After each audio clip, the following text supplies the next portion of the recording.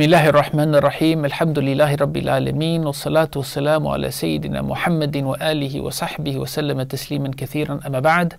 Welcome back as we focus on the 13th of our lessons, and it is for the root letters Nun, Za, Lam, and what we would refer to in the past tense verb of Nazala. Ibn Faris rahmatullahi alayhi says, they are kalimatun sahihatun tadullu ala hubuti shay'in wa wuqu'uhu. So Ibn Faris says that what these three letters really are referring to is something that it descends. And descending means that something comes from a higher altitude or higher height to a lower level, from a higher level to a lower level. But he then also says wa wuqu'uhu, and it happening, it occurring. So I don't know if in that sense it's meaning that it's not just the descent, but that the actual descent is something that is actualized, that it happens. And he gives some examples. He says, نَزَلَ الْمَطَرُ مِنَ السَّمَاءِ نُزُولًا, that the rain descended from the sky, and nuzulan is to,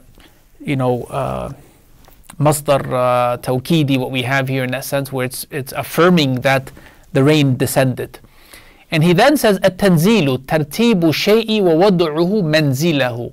التنزيل, and this is one of the words that Allah Rabbul Alameen uses as an adjective to describe the Qur'an. Tanzil, he says that it is the ordering of something and then placing it in its proper place.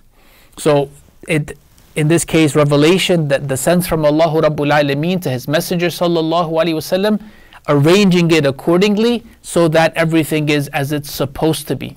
Well, in Corpus Qur'an, we're told that these three root letters occur 293 times. And the overwhelming majority is for anzala, which is 183 times, and 62 times for nazzala. Now, both of these two forms have the same meaning, except that there's some slight variation.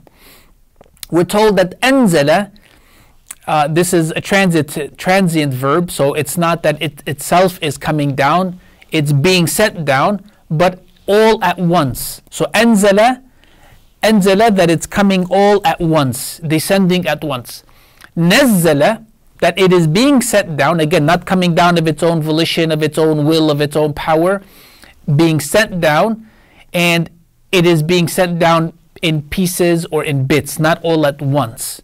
So looking at that, we see that subhanallah, the overwhelming majority is for that which is being sent down all at once, or bit by bit, or in pieces and sections. And then we look at the eighth note, or the eighth bullet, and we're told that 15 times it occurs in the form of tanzil, wherein Allah Azza wa Jal refers to the Qur'an as that which has been set down, and it has come down in bits or in sections or in parts, and it is then arranged accordingly into the greater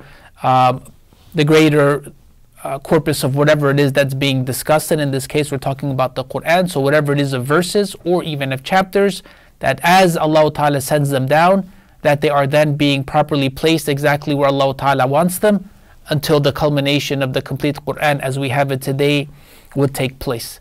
So with that, alhamdulillah, we realize that we are now at 8,304 words throughout the Qur'an that we're able to recognize that they have what they mean.